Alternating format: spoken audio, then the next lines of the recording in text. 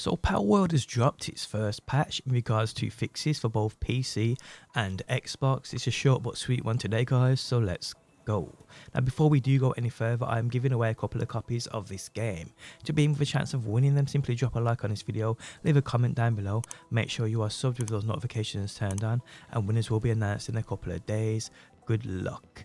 Okay, so I originally planned to play this on Xbox, but had early access on PC, so just stuck it out and I'm playing on PC now.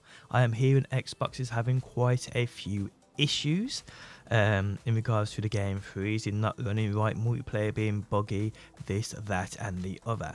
Now they have released a statement in regards to bug fixes and changes to the game. We had a little statement from Palworld on Twitter, which we're going to get into right now. So they state, Xbox update. Updates have been released for Xbox and Microsoft Store PC versions.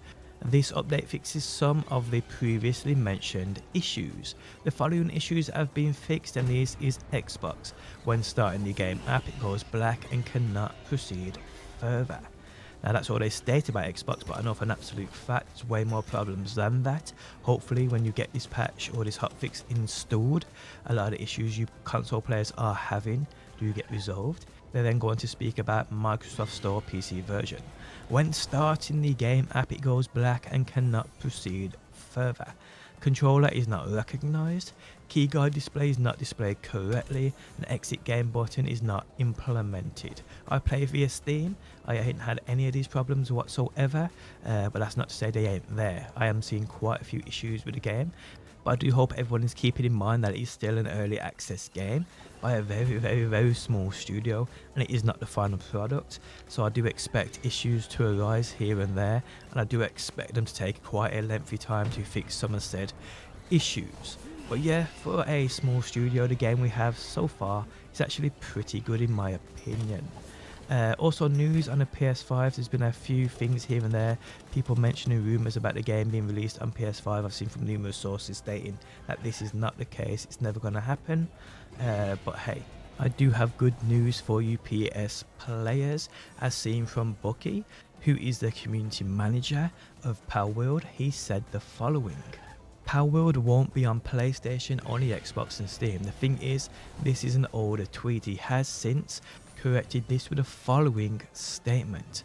This old tweet is suddenly doing the rounds and apparently needs clarifying. So, the above posted said Palworld may release on PS4, PS5, Xbox and PC. I replied that it won't be on PlayStation, which was and still is currently true. This was by no means a statement that Palworld will never come to PlayStation. Please don't twist my words to perpetuate silly arguments. Thanks. So there you have it, guys. It still may eventually come to PS5, and as I said, I play on Xbox and PC, but I think for the greater good in regards to gaming, it would be much better if Palworld was on all platforms and could be experienced by all gamers. I just think it just makes sense like that. But there we have it, guys. Again, the latest patch has arrived today. Hopefully it fixes out any issues you are having on Xbox and PC. I personally play my own world solo, no multiplayer, and I've had not a single issue in regards to freezing, stuttering, lagging or anything like that. But I guess in their multiplayer sessions, because I think they've just confirmed now that there's 6 million people have bought this game, and there's concurrent users of 1.7 million people playing at the same time, which is a record high. So I can imagine the servers are taking a beating, but like I said, the game is still early access, it's still running quite good for what it is, and expect servers and things to get much better as time goes by. But remember, they're still a small studio, so you gotta give them time in fixing certain things. We gotta be patient, people. But there we have it, guys. If you enjoyed the video, leaving a like really helps out. If you like what you see and want to see more, be sure to subscribe, and hopefully, guys, I will see you on that next one.